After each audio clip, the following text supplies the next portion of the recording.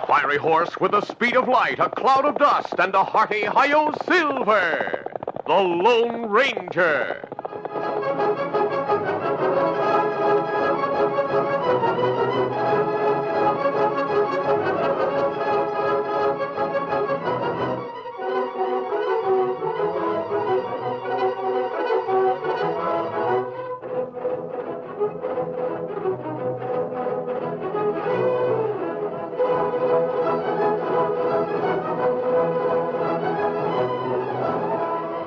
His faithful Indian companion, Tonto, the daring and resourceful masked rider of the plains, led the fight for law and order in the early western United States.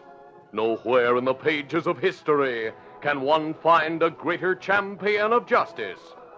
Return with us now to those thrilling days of yesteryear. From out of the past come the thundering hoofbeats of the great horse Silver. The Lone Ranger rides again. Come on, Silver. Let's go, big fella. Hail, Silver! Aye!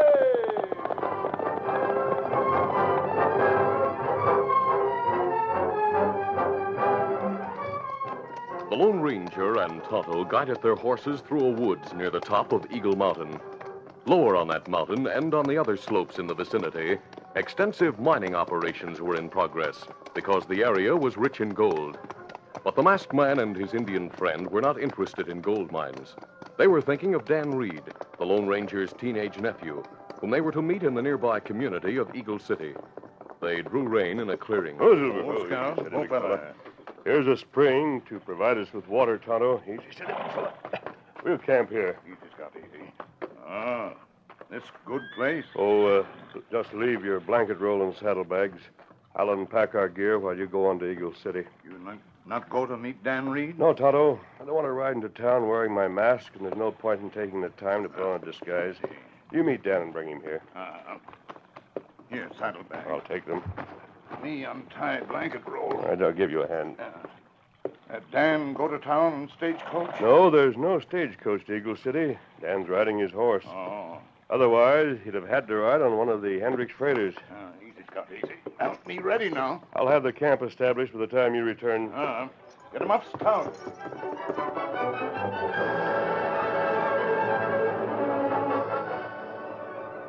Dan Reed, the nephew of the Lone Ranger, rode into Eagle City and dismounted in front of the local office of the Hendricks Freight Line. Steady, boys.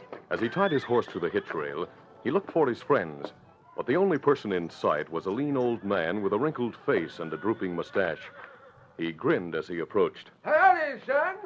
Welcome to Eagle City. Thanks, mister. I'm Hank Peabody, swamper in the cafe, has called me Hank. Glad to know you, Hank. I'm Dan Reed. Shake. Fine horse you're riding. Thanks. His name's Victor. Victor, that's a good name. You planning to prospect in the hills for gold? No. Some of the richest claims in the country are in the hills around here. Trouble is, most of the land has been staked out. Oh, I hadn't thought of searching for gold. If you have some cash, you might buy a good claim. I haven't enough cash to buy a gold claim even if I wanted to. You could probably sell that horse for enough to make a deal with Jake Ronson. He'd sell mighty cheap right now. I know that for a fact. Heard him talking about it in the cafe just a few minutes ago. Oh, gosh, he's mad. Is he? Sure is.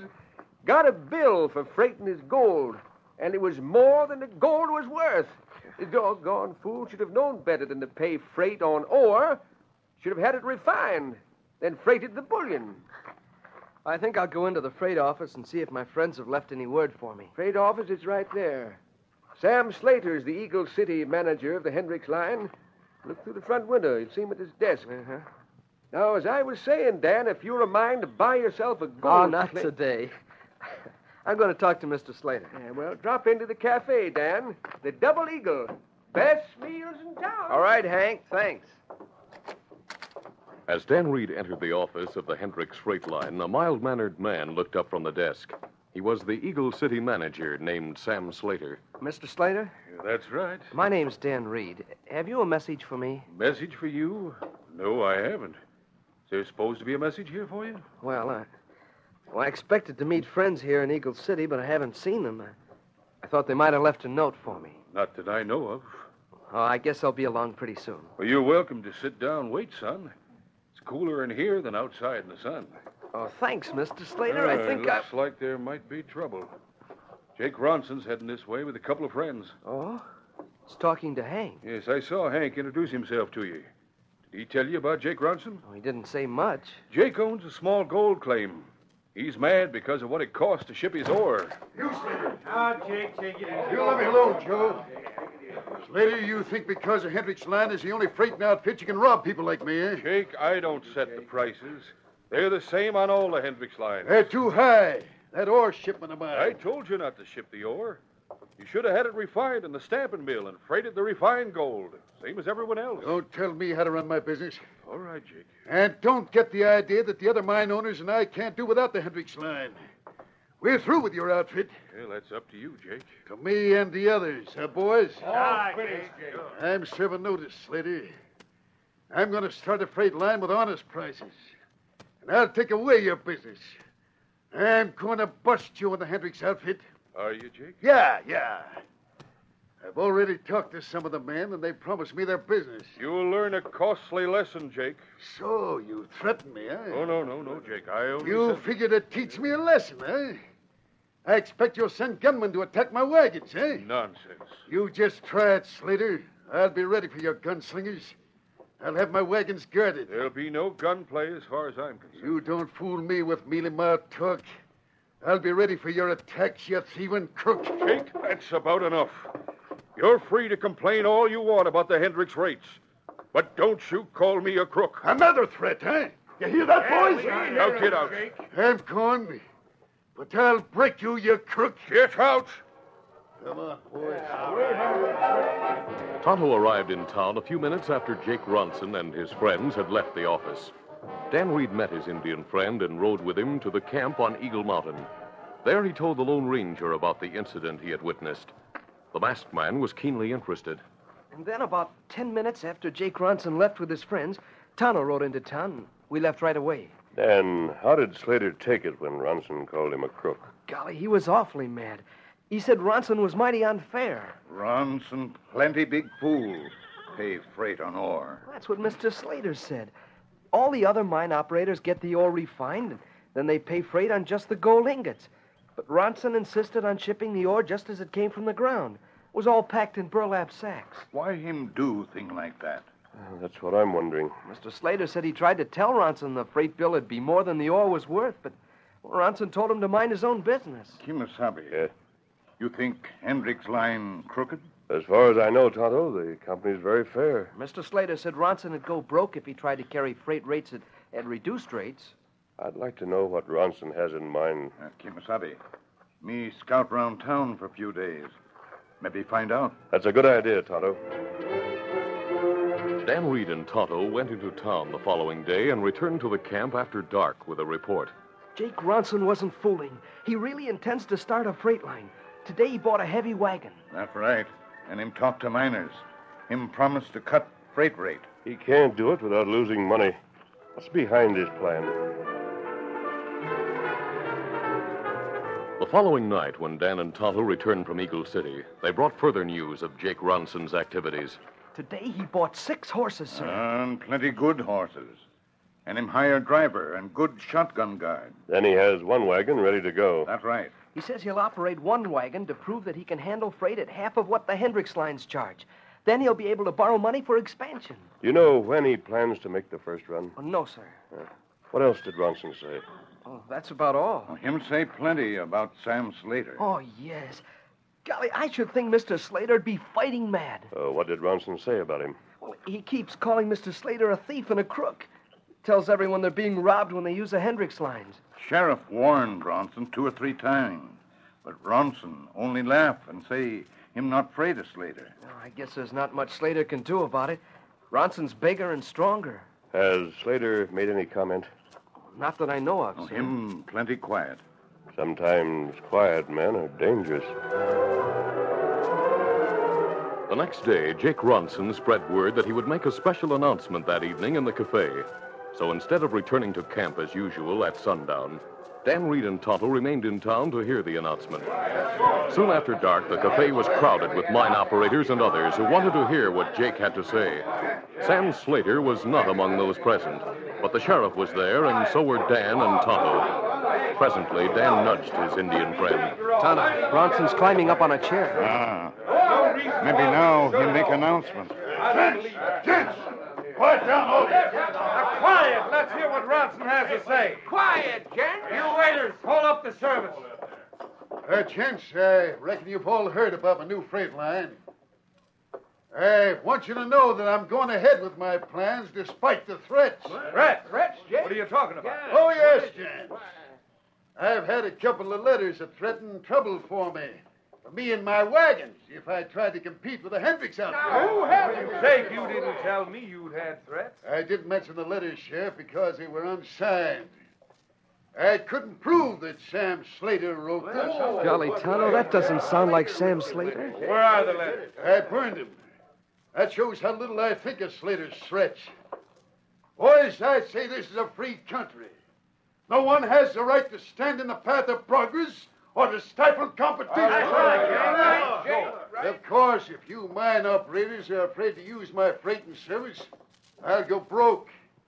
And the Hendricks line will have things its own way and be free to keep on robbing. My wagon starts for St. Joe 1 week from today. My rate for carrying gold bullion is just half of what the Hendricks people charge. Well, you'll have my business, Jake. Yeah, and mine. Count on me, Jake. I'm all for you. We'll bust Hendricks. All right, boys, thanks. I knew I could count on you. I'll have my office open to receive your shipments later in the week. Right now, I'm going home to do some paperwork. But I want to show my appreciation to you. The refreshments are on me. As Jake Ronson left the cafe, Dan Reed turned to Tonto and said, Do you think we should start for camp right away, Tonto? Want to start now, Dan?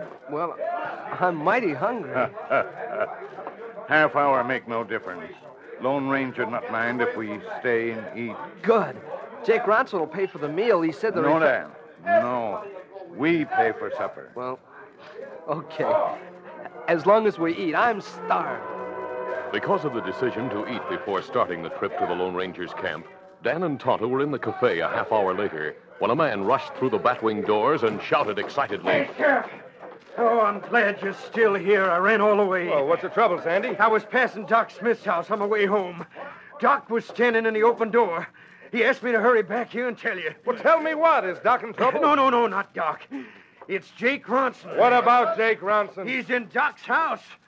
Someone shot him.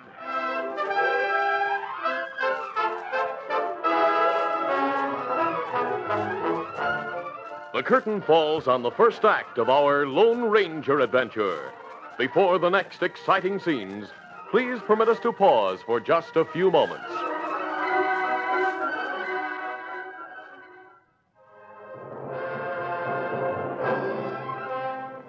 Now to continue.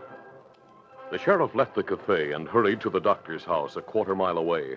He was followed by Dan and Tonto and half a dozen men whose curiosity outweighed the desire for further refreshments.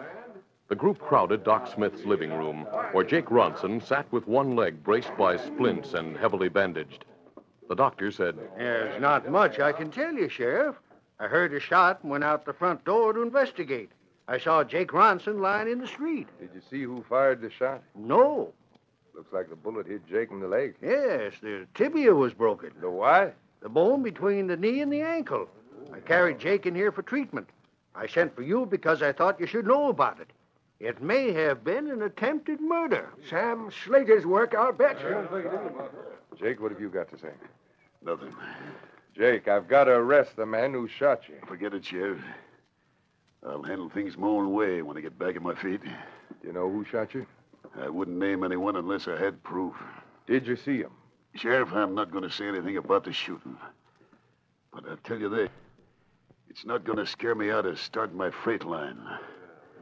My wagon will start on schedule. Good for you, Jake. That's the talk. We'll stick with you. But, Jake, Sheriff, I'll tell you this much. If anything happens to my freight wagon or the gold cargo, it's because of Sam Slater. Remember that. We won't forget it. I'll remember it, Jake. Slater the one who shot you? I'm not talking about that. All right, Jake. I can't make you talk. But I'm going to call on Slater. See what he has to say. Later that night, Dan Reed and Tonto told the Lone Ranger all that had happened in town. Seated on the ground close to the campfire, the masked man listened with interest. So when the sheriff went to talk to Sam Slater, several of the townsmen dragged along, and Tonto and I went with him. Slater was alone in his house. How did he react when he heard that Ronson had been shot? Well, he seemed surprised. He said he knew nothing about the shooting. Tonto and I stayed and talked to him a few minutes after the others left. He was mighty worried. Why? Well, he figures he'll be blamed if anything happens to Ronson's first wagon. Well, him offered Dan a job. He did? Yes, sir. He said he needs someone to help him with the bookkeeping. And besides, he'd like to have someone who could swear to an alibi in case he needs it. Dan, that might be a good idea. You mean you want me to take the job? Yes. But Slater will want me to live at his house. That's all right. It'll be for only a week or so. Tonto will see you every day to receive a report. We'll know a lot more about Slater by the time the Ronson line starts operations next week. Dan Reed rode into town the next morning and went to work for Slater. During the following week, Jake Ronson conducted business from his home, where he was confined with his leg in a heavy cast. On the appointed day, the freighter was supposed to start at noon, but Ronson found last-minute details that needed attention. It was late afternoon when everything was ready. With the aid of crutches and friends, Ronson made his way to the center of town, where his freighter was ready to start. Tonto and Dan were in the crowd that gathered. Did you get a copy of the route, Tonto? Me get it. Are you and the Lone Ranger going to follow the wagon to make sure nothing happens? That's right. After wagons start, me ride to camp, tell Lone Ranger. Then we follow. I wish I could go with you. No, Kimasambi say you stay in job. Yes, I know. Are you going to follow the gold all the way to St. Joe? I may not know. Well, driver, you have the best guard in the county. You should get through all right. Oh, we'll make it, Mr. Ronson. You and the guard keep your eyes open. We sure will. All right, let her go. Come on, get up! There it goes, Tonto. And now me go tell Lone Ranger. The Lone Ranger was waiting when Tonto rode into camp with the news that the wagon, after a long delay, had finally started on the trip. We'll start as soon as I tighten the cinch. Is Dan going to stay in town? Him stay in job. Easy, steady, Silver. We catch wagon right alongside? No, Tonto. If the guard and driver see us, they might think we're outlaws and start shooting. We'll ride far behind the wagon. All right, you ready? Easy, steady, ready, fellas. fellas. One, Silver. Come up, scout.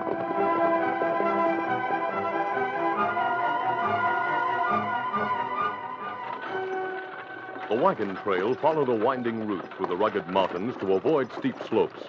Because of this, the freighter had to travel over 5 times the beeline distance between Eagle City and a landmark known as Blue Spring. The wagon was halfway to Blue Spring when darkness gathered. Get up there. Come on. You going to keep driving all night? It depends on the moonlight, shotgun. I'll keep going as long as I can see the trail. Want to make up the time we lost at the start. Get up there. Come on. Get on.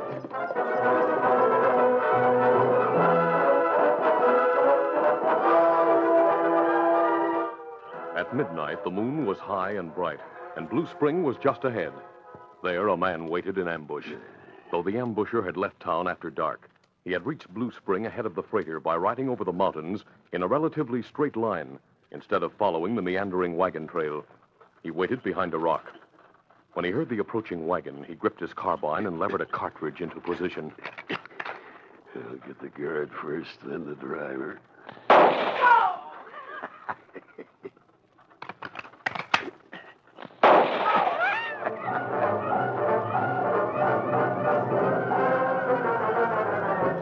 The Lone Ranger and Tonto were on the wagon trail when they heard the gunfire some distance ahead. Guns mean trouble. Let's go, Tonto. Come on, Silver. Get him up, scout. The masked man and the Indian raced ahead on the rough road, guiding their horses around dangerous turns at breakneck speed.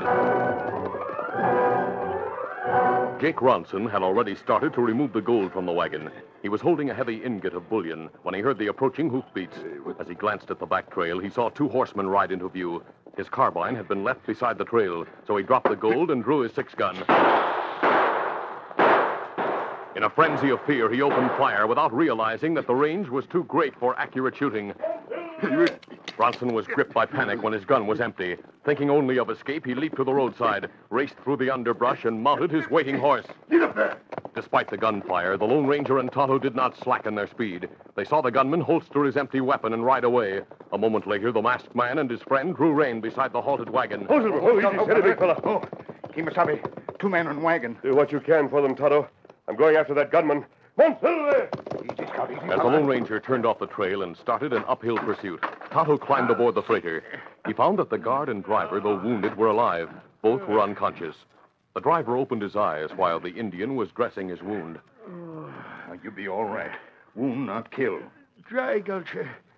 Shot without warning. You and guard both live. Me turn wagon, tie Scout behind, then drive to town. Take you to doctor.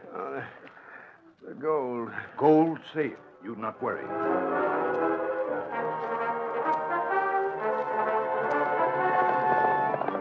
Meanwhile, the Lone Ranger pursued the fugitive to the top of the mountain and down the other side. On the comparatively level floor of the valley, he called on Silver for greater speed. Come on, Silver. Faster, big fella. Silver seemed to know that he was expected to overtake the horse ahead. With every stride, the powerful stallion gained on the man ahead. Come on, Silver. Silver closed the gap. The Lone Ranger was riding alongside the gunman. He held his rope. Let me alone. Go away. Rein in or I'll rope you. You'll never get me alive. I want you. A rope snaked through the air. The noose dropped over the fugitive. Silver, hold back. He was pulled from the saddle. He hit the ground and rolled, then wailed in pain. My leg. My leg. Easy, steady, big fella. You should have stopped your horse. This time my leg is really broke. Oh, help me, will you? I can't stand the pain. Jake Ronson. So you're the gunman.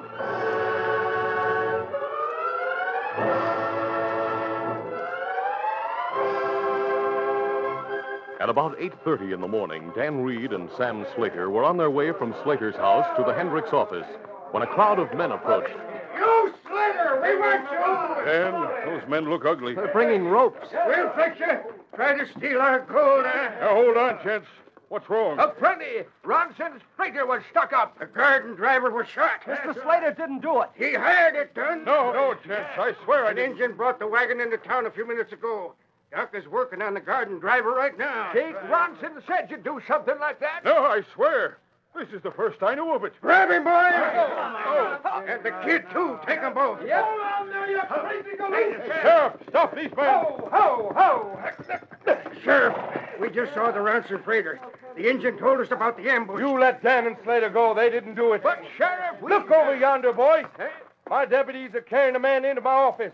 You see who he is? Why, It's Jake Ronson. Yes, and this time his leg is really busted. really, Buster? Took the man who caught him all night to bring him through the hills. From the place where he ambushed his own freighter. That's right, boys. Ronson schemed to get a lot of gold on a freighter. He planned to dry gulch the garden driver and take the gold for himself. And he planned that Slater here'd be blamed for it. But Ronson had a broken leg. That was a fake. I got the whole story from Doc Smith while he was working on the garden driver of the freighter.